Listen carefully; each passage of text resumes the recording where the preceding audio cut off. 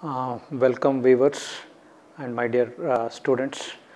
As of now, we have discussed metal casting and welding subject.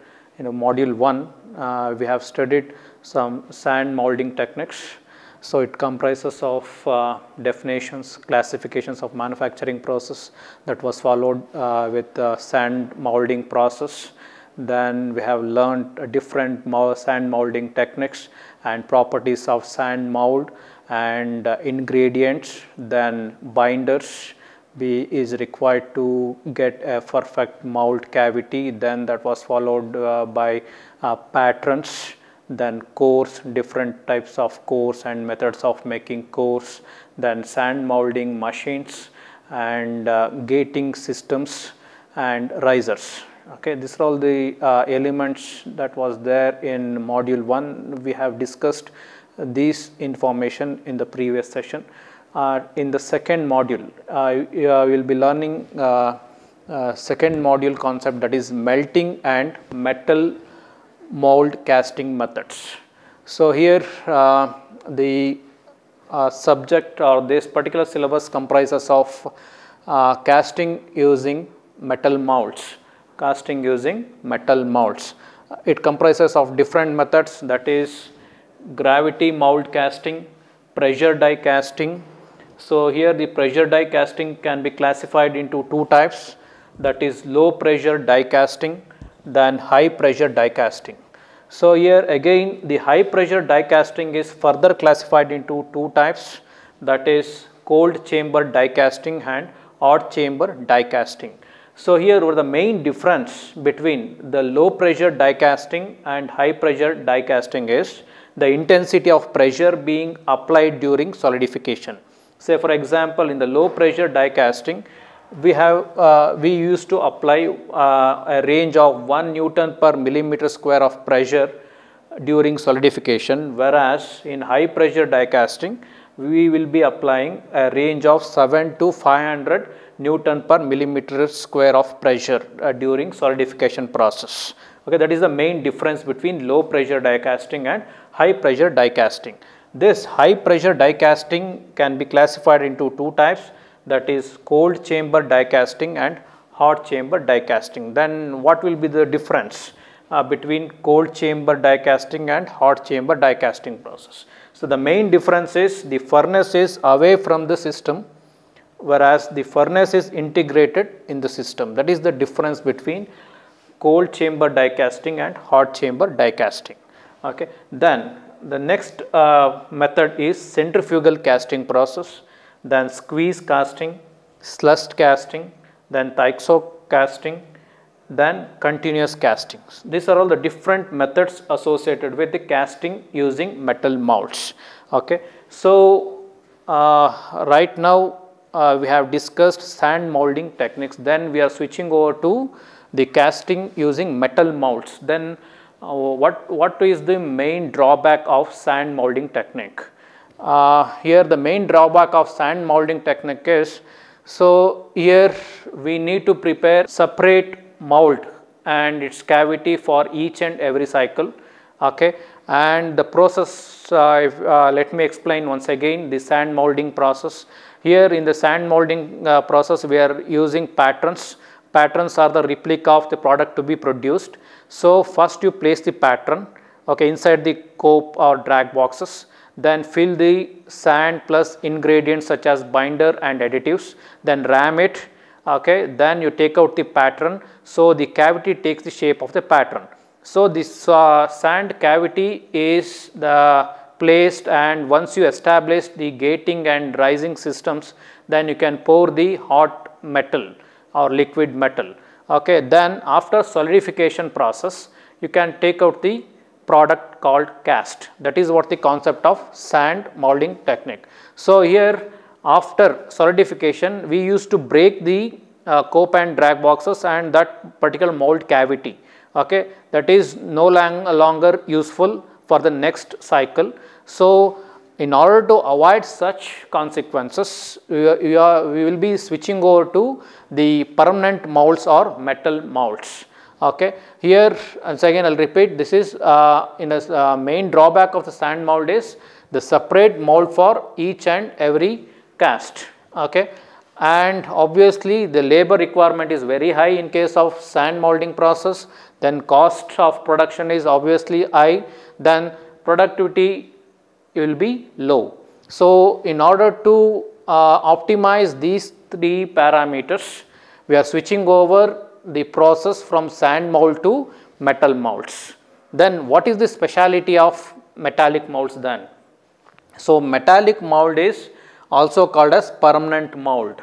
Okay, this particular permanent mold is made out of cast iron, then carbon steel, then copper. Okay, these are all the three different or some other range of materials or metals or alloys being used to create a cavity.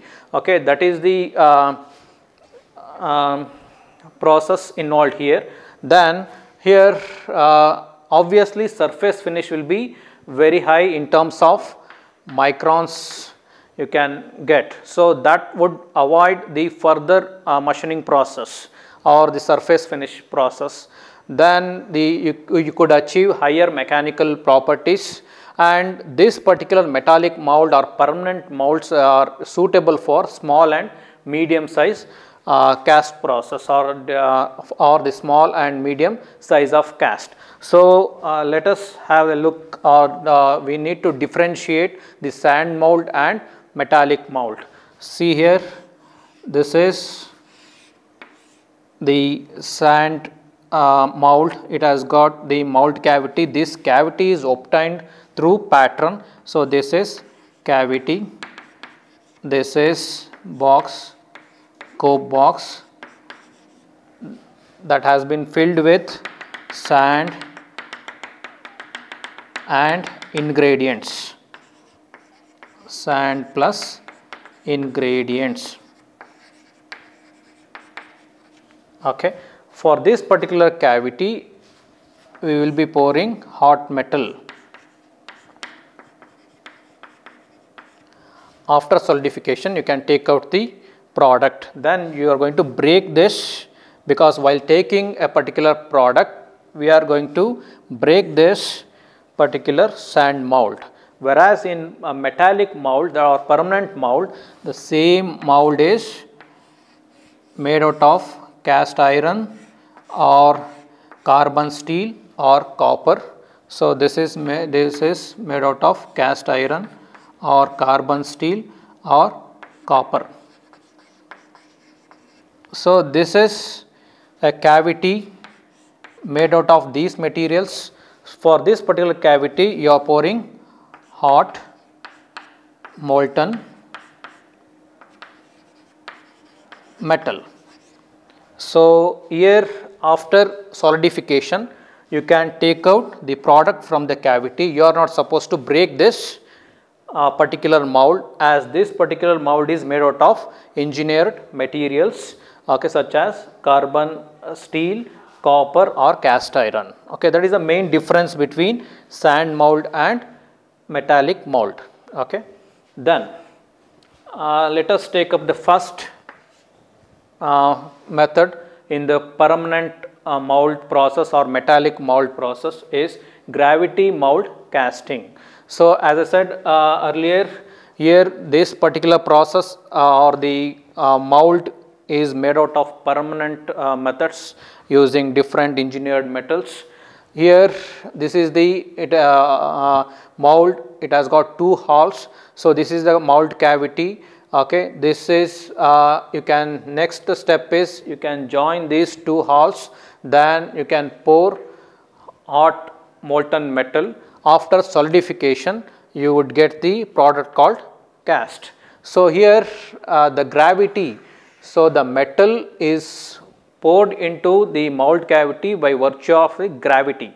Okay, the metal flow taking place due to the virtue of gravity. That's why we used to call this particular process as gravity casting. Before pouring the hot metal, we must heat or preheat these metallic molds. Okay, so using this method, you could manufacture different automotive components or aerospace components and different components associated with the mechanical engineering system. Okay, that is the concept of gravity casting. The next process is low pressure die casting. Let us take up this one, low pressure die casting. Low pressure die casting process. So this particular drawing depicts the working principle of low pressure die casting.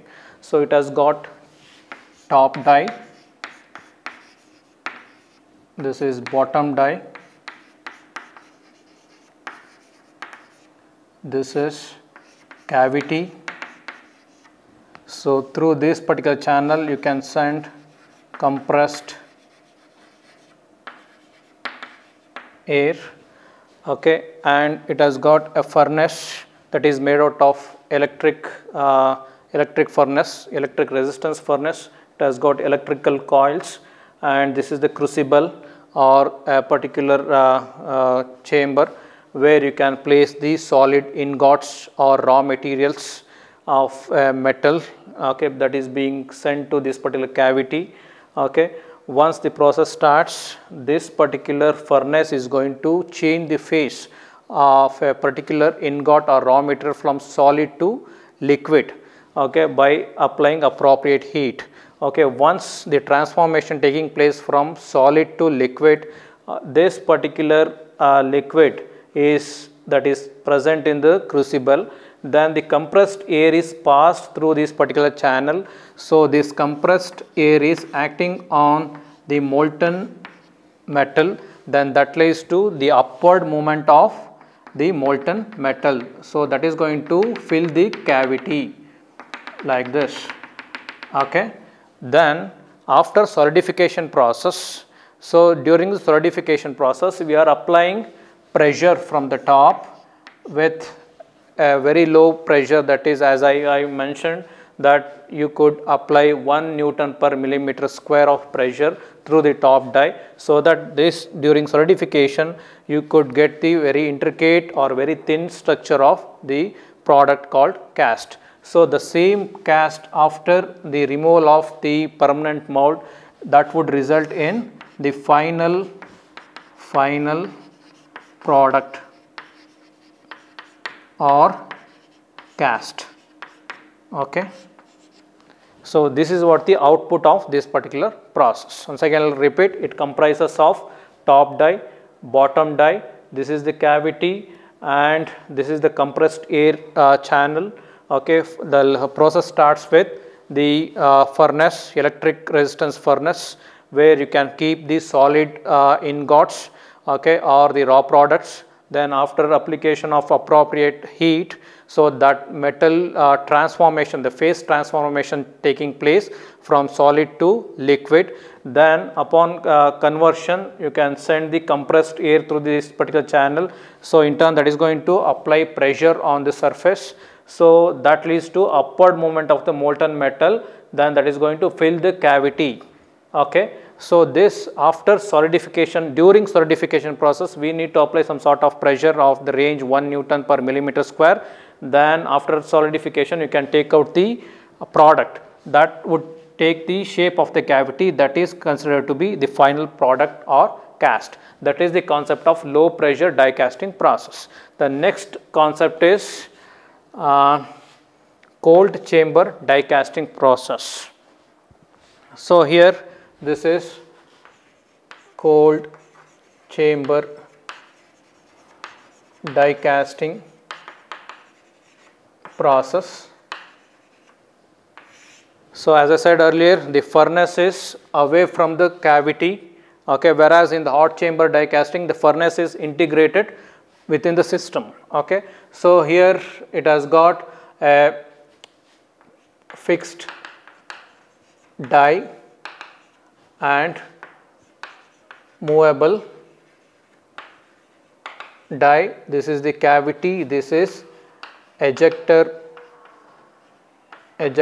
pin, okay, this is plunger, and this is cylinder. Okay, this is the sprue where you can pour molten metal. Okay. So here the molten metal is being poured here, the plunger is moving forward up till here. Okay, this molten metal is going to fill the cavity. Okay, so this plunger is pushed until here.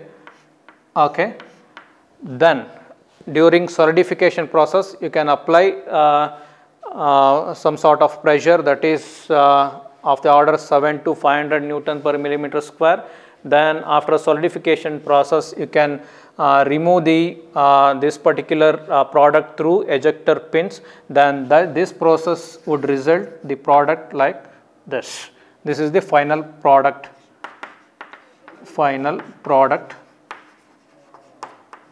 or cast produced by cold chamber die casting process.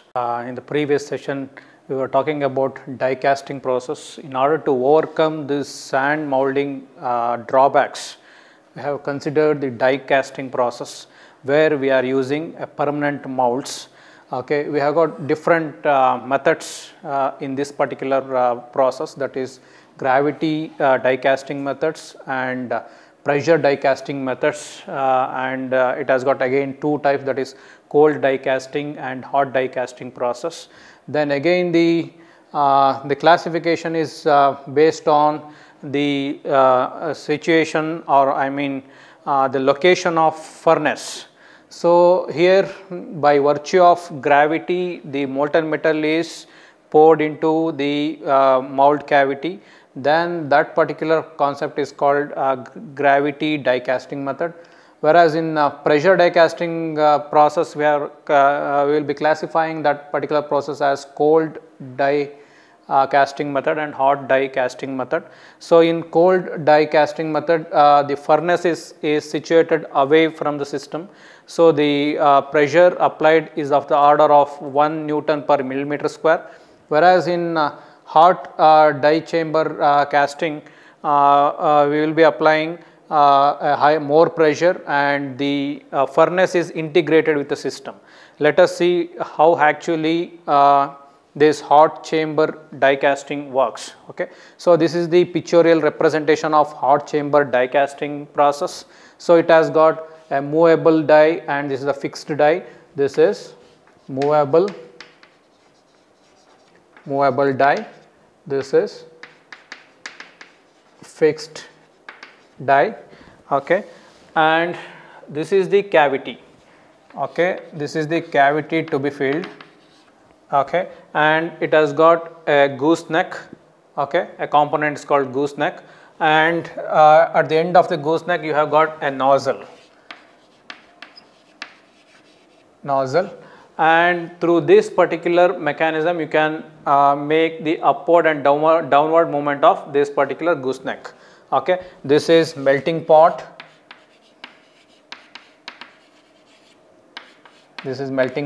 and this is burner. Okay, these are all the components of hot chamber die casting.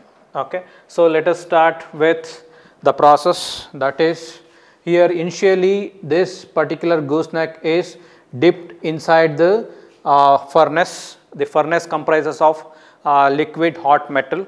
So this hot metal is getting enter into this particular gooseneck. Okay, as the compressed air is feeding to this particular gooseneck, so that can push the molten metal to this particular cavity. Okay, so the solidification is about to complete, then the compressed air pressure is taken back. Again this gooseneck is go to its original position. This upward and downward movement of the gooseneck is controlled through this particular mechanism. Okay, so this is how this particular hot chamber die casting method works. As I said earlier, in the hot chamber die casting process, the furnace is integrated with the system. Okay, the output of this particular process is, this is what the product.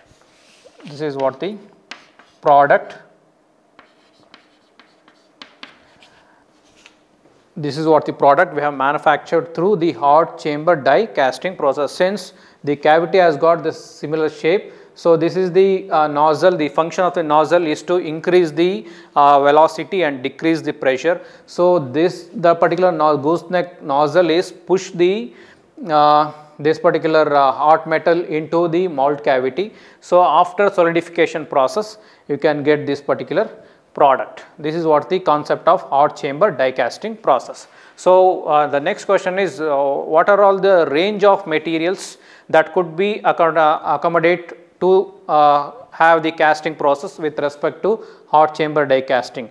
You can have zinc alloys, you can have titanium, magnesium, lead based alloys can be used for the casting process.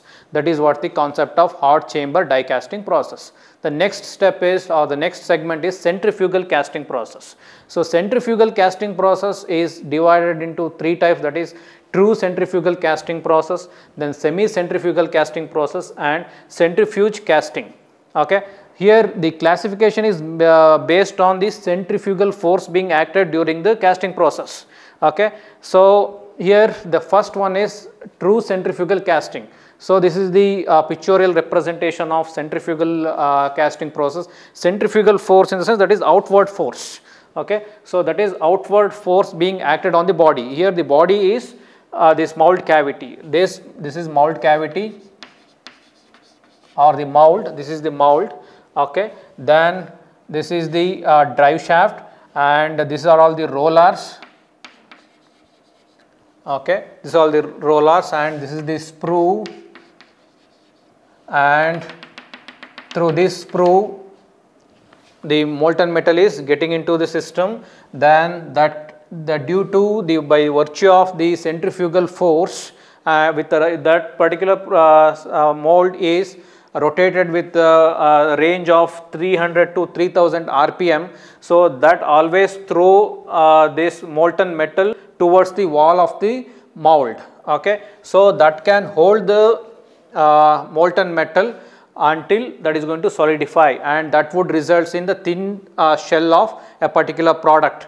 Okay. That is the concept of true centrifugal casting process. So here the process, how can we control the thickness of that particular product? The thickness of the product can be controlled by providing the appropriate amount of the molten metal. So as you are all aware that the centrifugal force is mathematically expressed as mv square by r, where m is the mass of the molten metal and v is the velocity and r is the radius of the component. Okay. So this thickness is directly proportional, or that is in correlation with the mass of the fluid, that is, or the mass of the molten metal that is being passed to this particular mold. The mold is rotated with the 300 to 3000 rpm. Okay, this molten metal experiencing the centrifugal force. So in turn that is going to throw away the molten metal towards the wall, and due to the centrifugal force that is going to hold the molten metal. So up till the solidification process completes. Okay. Then after then you can have the casting or cast or product. Okay. Then this particular process eliminates the need for cores. The function of the core is to provide a hollow shape. Okay, in the solid casting process. In a solid casting, you can, if you want to have a particular hole or hollow shape, then you can have the component called core. But here, since this particular process is designed to produce the components like pipes, tubes and bushings, liners and rings. So because of this reason, these cores are not required for this particular process. Okay. That is the concept of true centrifugal casting. Since the axis of the rotation of the mold is about the horizontal axis, that is why this particular process is called horizontal true centrifugal casting. If you locate or orient this particular mold with respect to the vertical axis, then we can call this particular process as vertical centrifugal casting. Okay. That is the concept of true centrifugal casting. The second subclassification of centrifugal casting is semi-centrifugal casting. Here we are not supposed to use the permanent mold, we are using sand molds. Okay, this classification is based on the centrifugal force being acted while processing the material. Okay, don't get confused with die casting and sand molding. Okay, so here in the semi centrifugal casting, you have got a sand mold, that is, this is scope and this is drag, this is core, this is mold cavity. Okay, this is through sprue the molten metal is getting into the system. Okay, here the concept is the central axis being vertical and concentric. The central axis is being vertical and concentric with the axis of the rotation. Okay, so that is the first concept. Then the speed of this particular mold is less than the centrifugal speed. Okay, that is one more important thing. And the product which may be considered or which may be produced with the help of semi centrifugal castings are gear blanks, wheels and pulleys. Okay, this is the concept of semi centrifugal casting. Okay, so the next concept is centrifuge casting. This is centrifuge casting. So here this is the top sectional view. Okay, the axis of the mold cavity does not coincide with the axis of the rotation, whereas here the axis of the cavity is coinciding with the axis of the rotation, whereas here in the centrifuge casting the axis of the mold cavity does not coincide with the axis of the rotation. That is the main difference between the centrifugal and centrifuge casting process. Okay, that is suitable for non-symmetrical casting. Okay, if you want to have sculptures, if you want to have some irregular shapes which has got unsymmetrical nature, then you can employ or you can consider this centrifuge casting process. So the mold cavity is located away from the axis of the rotation. Okay, so here this is what is sprue. This is sprue. For this particular location you are feeding the molten metal, then the molten metal is getting into the mold cavity through the gating systems. So okay, after solidification you can take out the product. So that is the mold cavity is located away from the axis of the rotation. This is the axis of the rotation here, but the mold cavities are away from the axis of the rotation. That is what the concept of centrifuge casting. The next method is squeeze casting or liquid metal forging. Squeeze casting or liquid metal forging. So the process has got two components, that is top die, this is bottom die, and this top die is connected to ram, and this is molten metal. Okay, this is ejector pin. Okay, so here this particular drawing depicts the working of squeeze casting. Here it has got top die, bottom die, ejector, molten metal and ram. This top die is connected to ram, that is going to apply the appropriate pressure to compress or to squeeze this molten metal. Okay, so this squeezing is also considered to be a liquid metal forging method. Okay, so this particular top die is come in contact with the molten metal with appropriate pressure, then that leads to the close of the cycle. Okay, then ultimately that leads to the formation of a product like this. This is the product obtained through squeeze casting. So here the top and bottom die, between top and bottom die it has got a molten metal in the with the help of top die that is going to exert pressure on the molten metal, that is it's already been poured, the molten metal which is already been poured.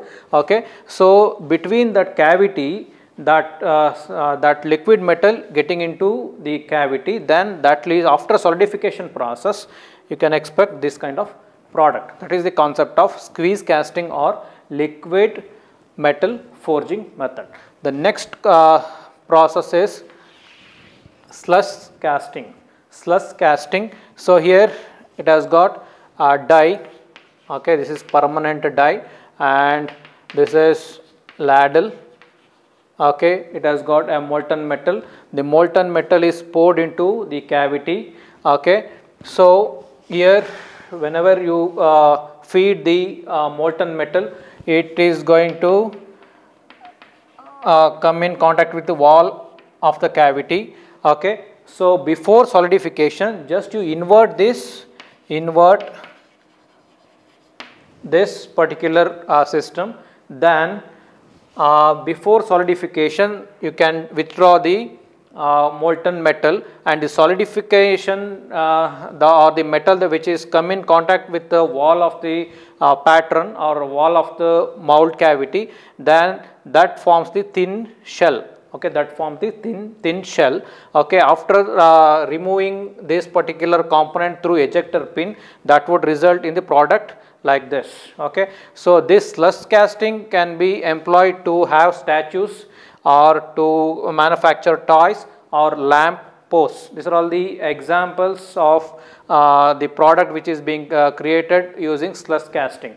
So here the castings with external features having aesthetic value are made using slush casting. Once again I will repeat, slush casting, it has got a permanent die, okay, ejector pin and ladle. Once you pour the molten metal into the mold cavity, then the solidification begins at the wall of the cavity. Okay, before solidification of the whole molten metal, you invert this particular system, okay, so that you can withdraw the molten metal. The retained or solidified molten metal is come in contact with the wall, is form a thin shell. The thin shell is considered to be the product for this slush casting method. The same casting could be used or employed to have the statues, toys and lamp pots. Okay, this is what the concept of slush casting.